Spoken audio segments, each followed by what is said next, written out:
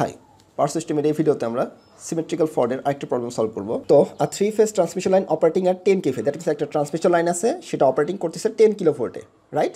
and having a resistance of 1 ohm and reactance of 4 ohm, এবং এটা resistance এবং reactance দেওয়া হচ্ছে 1 ohm and 4 ohm is connected করা আছে is the to the generating station bus bar through 5 MVA, এবং এটা জেনারেটিং স্টেশন বাস বারের মাধ্যমে কানেক্টেড করা আছে এবং এটা কার সাথে কানেক্ট করা আছে থ্রু 5 MVA স্টেপ আপ ট্রান্সফরমারের সাথে 5 MVA স্টেপ আপ ট্রান্সফরমারের সাথে আমরা কানেক্টেড করে দিলাম, ঠিক আছে? এটুকু আমাদের clear. And having a reactance of 5 ohm, এবং এই যে ট্রান্সফরমার দেওয়া আছে সেটার রিঅ্যাকট্যান্স হচ্ছে 5 ওহম, 5%, রিঅ্যাকট্যান্সটা আমাদের 5% দেওয়া আছে এবং এটা হচ্ছে আমাদের step up transformer. That means এটা হচ্ছে লো ভোল্টেজ সাইড এবং এটা হচ্ছে হাই ভোল্টেজ সাইড, মানে ভোল্টেজকে স্টেপ আপ করতেছে। দেন পরবর্তীতে এইটুকু আমাদের clear, very simple. Then the bus bar R supplied by R 10 MVA alternator, এবং এই বাস বার যেটা আছে সেটা সাপ্লাই দিচ্ছে হচ্ছে 10 MVA অল্টারনেটর সাপ্লাই দিচ্ছে এবং এটা রিঅ্যাকট্যান্স দেওয়া আছে হচ্ছে 10%, ভেরি সিম্পল, রাইট?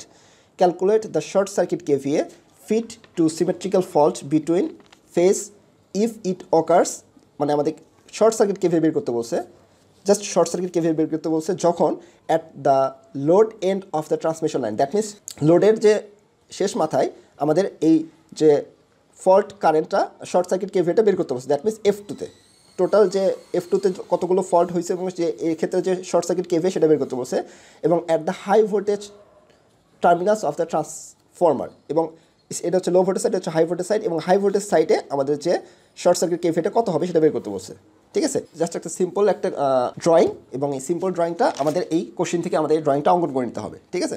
দেন আমাদের যেহেতু শর্ট সার্কিট KVA বের করতে বলছে, আমরা সূত্র ইতিমধ্যে দেখে ফেলেছি যে আমাদের শর্ট সার্কিট KVA যে সূত্রটা, short circuit KVA equals to base KVA into 100 divided by percentage x, এটা আমাদের বের করতে বলছে। মানে আমাদের বেস KVA তাহলে প্রথমে একটা ধরে নিতে হবে। সো প্রথমে আমাদের ফার্স্ট কাজ হচ্ছে বেস KVA ধরে নেওয়া। সো এখানে আমাদের বেস KVA ধরে নেওয়া হচ্ছে আমাদের 10 MVA, আমরা যে কোনোটাই ধরতে পারি। সো ধরলে আমাদের অ্যান্সারে কোনো ইফেক্ট পড়বে না। সো আমাদের 10 MVAটা ধরে নিলাম বেস KVA, দ্যাট মিনস আমাদের বেস KVA আসতেছে বেস KVA 10 MVA মানে হচ্ছে আমাদের 10,000 KVA আমাদের বেস KVA ধরে নিলাম। দেন আমাদের যে সূত্র সেখানে আসতেছে হচ্ছে আমাদের base KVA into 100 divide by percentage x. এখানে পার্সেন্টেজ এক্সটা হচ্ছে আমাদের percentage reactance of the system on base KVA up to the fault point, that means fault point পর্যন্ত। দ্যাট মিনস যদি আমরা এই পর্যন্ত নেই, এই পর্যন্ত টোটাল যে পার্সেন্টেজ রিঅ্যাকট্যান্স কত সেটা বের করে নিতে হবে।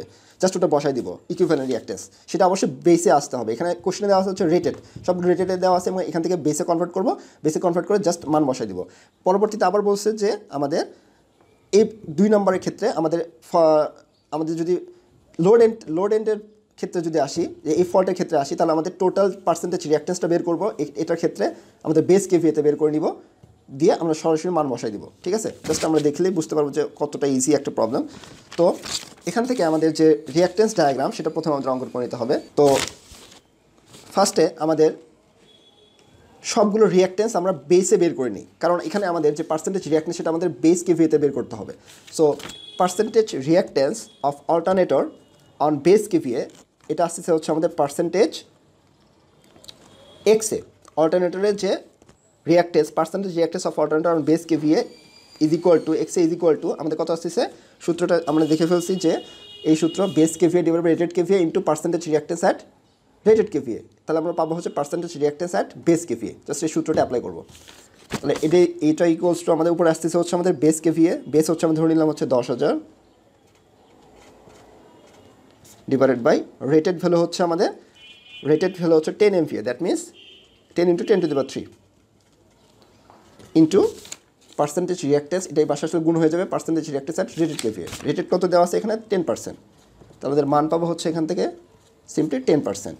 দেন একইভাবে আমাদের percentage reactance of transformer on base KVA, তাহলে আমাদের আসবে হচ্ছে XT, এবং XT ট্রান্সফর্মারের ক্ষেত্রে পার্সেন্টেজ রিঅ্যাকট্যান্স অন বেস KVAতে, কারণ এগুলো সবগুলো আমাদের রেটেড KVAতে দেওয়া আছে, আমাদের বেস KVAতে কনভার্ট করে নিচ্ছি, নিয়ে আমরা জাস্ট সরাসরি এই সূত্রের এখানে বসাই দিব, বাস অঙ্ক শেষ।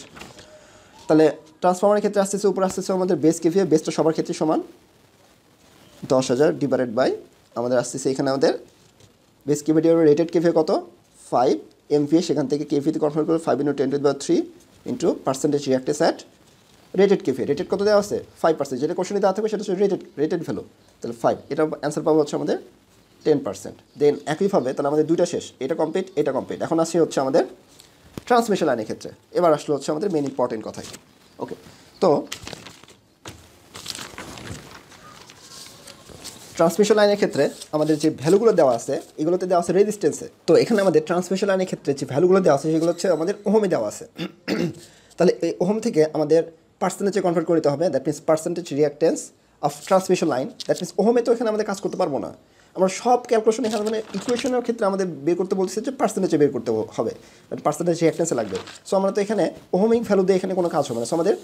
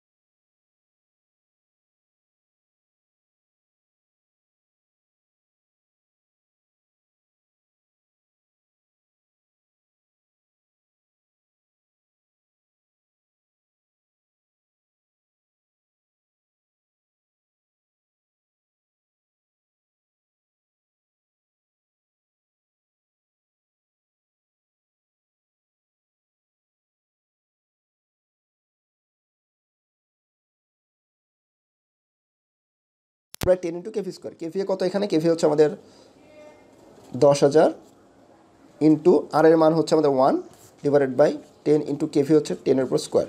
তাহলে আমরা যে ভ্যালুটা পাচ্ছি সেটা হচ্ছে আমাদের 10%। দ্যাট মিনস আমাদের পার্সেন্টেজে সব ক্যালকুলেশন হয়ে গেল, ঠিক আছে। তাহলে আমাদের যে রিঅ্যাক্টেন্স ডায়াগ্রাম সেটা আসতেছে, সেটা হচ্ছে আমাদের নিউট্রাল পয়েন্ট হচ্ছে এটা, এবং নিউট্রাল পয়েন্ট থেকে কী কী আসতেছে, নিউট্রাল পয়েন্ট থেকে প্রথমে আমাদের রিঅ্যাক্টেন্স যেটা আসবে percentage reactance at base KVA, সেটা হচ্ছে আমাদের অল্টারনেটরের ক্ষেত্রে। তো অল্টারনেটরের ক্ষেত্রে আমাদের এক্সে আসলো, দ্যাট মিনস প্রথমে আসলো হচ্ছে আমাদের এক্সে, সেটা পাইছে হচ্ছে আমাদের 10%।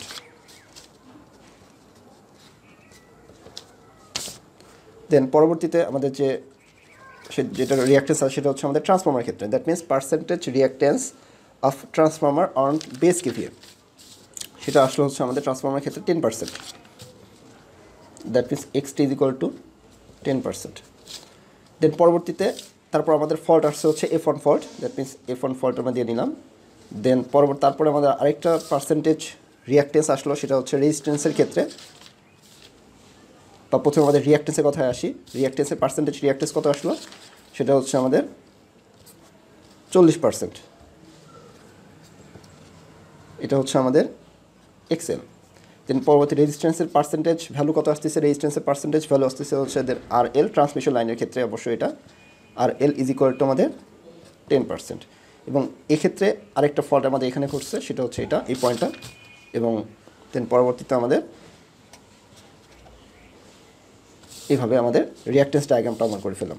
এখানে আমরা সিম্পলি দেখতে পাচ্ছি যে পুরোটাই হচ্ছে আমাদের একটা সিরিজ সার্কিট, রাইট। এখানে হচ্ছে পুরোটাই হচ্ছে আমাদের একটা সিরিজ সার্কিট। সো সিরিজ সার্কিটের ক্ষেত্রে যদি আমাদের এই পয়েন্টে কেভিএ বের করতে হয় তাহলে কী করতে হবে, জাস্ট এই দুটো ভ্যালু নিয়ে কাজ করতে হবে। যদি আমাদের এই ভ্যালুতে এই পয়েন্টে আমাদের শর্ট সার্কিট কেভিএ বের করতে বলে, তাহলে আমাদের পুরোটাই সিরিজে ক্যালকুলেশন করে নিয়ে তারপর মান বসায় দিতে হবে। তো প্রথমে আমাদের টোটাল ইকুইভ্যালেন্ট রিঅ্যাক্টেন্স সেটা কত আসছে সেটা দেখি। এখানে আমাদের রিঅ্যাক্টেন্স কত আছে, এইটা অ্যান্ড এটা। তাহলে এই তিনটা রিঅ্যাক্টেন্সের যোগফল কত আসতেছে, যে তিনটা রিঅ্যাক্টেন্সের যোগফল হচ্ছে আমাদের total percentage reactance is equal to এটার যোগফল, দ্যাট মিনস 10% প্লাস রেজিস্ট্যান্সটা আমরা আলাদা রাখলাম। সো এটার ক্ষেত্রে আস্তে আস্তে হচ্ছে আমাদের 10% প্লাস এটার ক্ষেত্রে আস্তে আস্তে হচ্ছে আমাদের 40%। তাহলে টোটাল যে রিঅ্যাক্টেন্স আসতেছে সেটা হচ্ছে আমাদের 60% রিঅ্যাক্টেন্স পাচ্ছি, এবং আমাদের রেজিস্ট্যান্স হচ্ছে 10%। তাহলে আমাদের টোটাল পার্সেন্টেজ ইম্পিডেন্স কত আমাদের সেটা বের করতে হবে, ঠিক আছে। Total percentage impedance up to the fall point F2, total percentage impedance up to the fall point is equal to আমাদের আসতেছে হচ্ছে রুট ওভার, এখানে কত আসতেছে 60 আর এটা হচ্ছে 10, তাহলে রুট ওভার 60-এর উপর স্কোয়ার প্লাস 10-এর উপর স্কোয়ার। আমাদের যে ভ্যালুটা পাবো, এখানে আমাদের যে ভ্যালুটা পাবো সেটা হচ্ছে আমাদের 60.83%।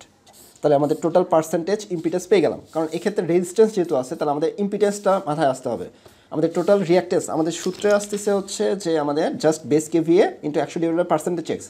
এখানে আমাদের রিঅ্যাক্টেন্স পার্সেন্টেজ রিঅ্যাক্টেন্স আর বেস কেভিএতে টোটাল ইকুইভ্যালেন্ট রিঅ্যাক্টেন্সটা বের করা লাগতো, কিন্তু এখানে যেহেতু রেজিস্ট্যান্স আছে এবং সেই রেজিস্ট্যান্সটাকে আমরা প্রথমে, সেজন্য এখানে আমাদের ইম্পিডেন্স আসবে, ঠিক আছে। রিঅ্যাক্টেন্স এবং রেজিস্ট্যান্স যেহেতু আছে তাহলে টোটাল ইম্পিডেন্স আমরা বের করে নিলাম এখান থেকে, জাস্ট এই মানটা এখন আমরা বসাবো। এখন যেহেতু আমাদের ফার্স্ট প্রবলেমের ক্ষেত্রে আসি, যে ফার্স্ট প্রবলেমে আমাদের কী বের করতে বলছিল, ফার্স্টে আমাদের যে বলছিল যে load end of the, first বলছে at the load end of the transmission line short circuit KVA at the load end of the transmission, that means এটা টোটাল, দ্যাট মিনস আমাদের ক্যালকুলেশনের টোটাল আসবে, এবং টোটাল যেহেতু F2-তে আমাদের ক্যালকুলেশন করতে বলছে F2 পর্যন্ত আসবে, সো এক্ষেত্রে আমাদের টোটাল ইম্পিডেন্সটা এখানে আসবে। সো আমাদের short circuit KVA is equal to আমাদের বেস কেভিএ ধরে নিয়েছিলাম হচ্ছে আমাদের 10,000 KVA into 100 divide by percentage এক্সের জায়গায় আমাদের টোটাল ইম্পিডেন্সটা চলে আসবে। সো আমাদের এক নাম্বার হচ্ছে যে শর্ট সার্কিট কেভিএ